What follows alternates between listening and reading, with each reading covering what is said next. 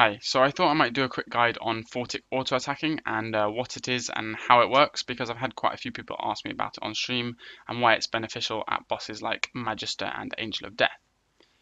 So you can see here then that I am auto-casting with my two-handed staff at a set rate. Now if I put dual wield weapons on, so a wand and an orb, the rate is faster. It's the same legacy DPS, so casting at this rate without using any abilities should be exactly the same DPS as putting a staff on and just doing the autocast. Now they're slower, but obviously more powerful.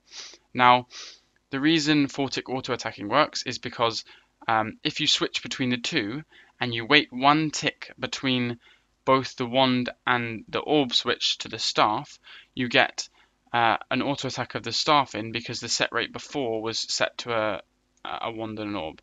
Not very well explained, but let me show you. So if I just do a few abilities with my staff, so I'm going to do that now. I switch to my wand and orb and do a dragon breath. Now as I switch back, after my dragon breath, I'm going to switch to my staff, wait one tick, one game tick, which every ability is cast every 3 game ticks. So once I have global cooldown, I'll wait one more tick and then I will use my keybind, which at the moment is D, and then press D and it's going to be Sonic Wave most likely in this instance when switching back to a staff at the same time. And what you'll see is the ability will go off as well as an autocast.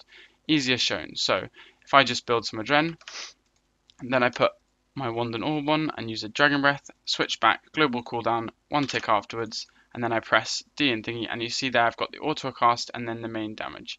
I'll try and show it again, but without a bleed on it, so it's a little bit easier. So I'm going to do an ability with my wand and orb, do the D breath, switch back to my staff, wait one global cooldown tick, and then hit them at the same time. And you can see there's 2 separate hits there, and that's why it works when you're switching between a wand and an orb. So then, taking this now, for those of you a bit more advanced and you've got the hang of it, how do you use this at a boss, for example? So I'm just going to try and do a basic rotation. Now don't quote me on exactly what I do here. I'm going to try and improvise a little bit and just try and auto-attack as much as possible. So what I'm going to do is I'm going to sunshine adrenaline pot, because most of the time when you sunshine you do have an A pot, or a lot of the time at, say for example, the start of Angel of Death kill.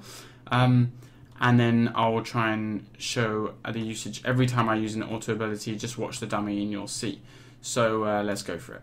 So I'm going to sunshine, auto attack, D breath, and then switch back to an auto attack. I'm going to use my A pot. Switch back there, well, magic, auto attack. Now I'm actually going to asphyxiate, because you'd normally asphyx, you wouldn't just wait for that. After the dragon breath, I'm going to switch back to my staff, auto attack, impact, auto attack, deep impact this time with flanking on, auto attack, well, magic again, obviously the wrong orb, but that doesn't matter, auto attack, asphyx again, and another basic. Okay, I cancelled the asphyx early, but that's roughly what you're going for. And you'll see that will deal a lot more damage, even though you're skipping out some of the weaker abilities. I didn't actually use corruption in that. You're skipping out the weaker abilities and using auto attacks instead. You miss a few ticks, but it's 100% worth doing, and you deal a lot more damage. G, you can do exactly the same thing with autocasting, debuffing or entangling, or any other sort of autocast out of your book. So for example, so if I do the same thing, I do a dragon breath, switch back, and then I can just do Vuln and thingy at the exact same time. You see the Vuln fire the purple, and that's that. Thank you very much for watching, and I hope this helps.